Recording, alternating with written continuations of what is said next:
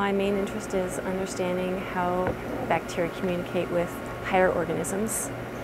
The model system that we use is symbiosis between a marine microorganism called Vibrio fischeri and a squid called Euprymna scolopes. They're very beautiful.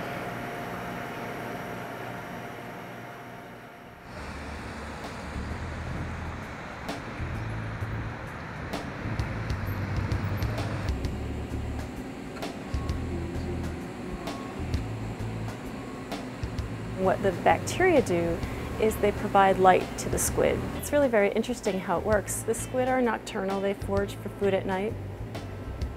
And so the moonlight shines down on the squid, but they direct the light downwards so that basically they break up the shadow that they would otherwise be producing. And in fact, it's really interesting is that they really can tell how much input light is occurring, and they can modulate the amount of light that's produced by the bacteria, or at least revealed, to match that downwelling light. So that's one defense mechanism that the squid have to avoid detection by predators.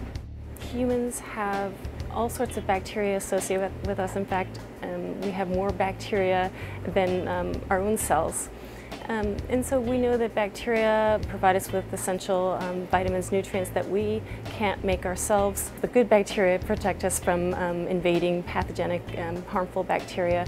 And we also think that they stimulate the immune system.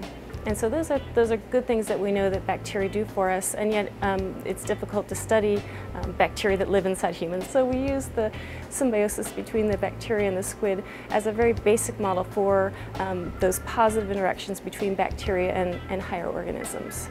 In addition, it's also a model for disease, because we know that the same sorts of events that happen in symbiosis are happening in pathogenesis and vice versa. And so in our system, the bacteria, they have to find their way they have to find the squid, they have to find their way inside, they have to multiply, they do all sorts of other things like harmful bacteria are doing, they just don't cause disease. And so we can really use this as a useful model for understanding disease as well.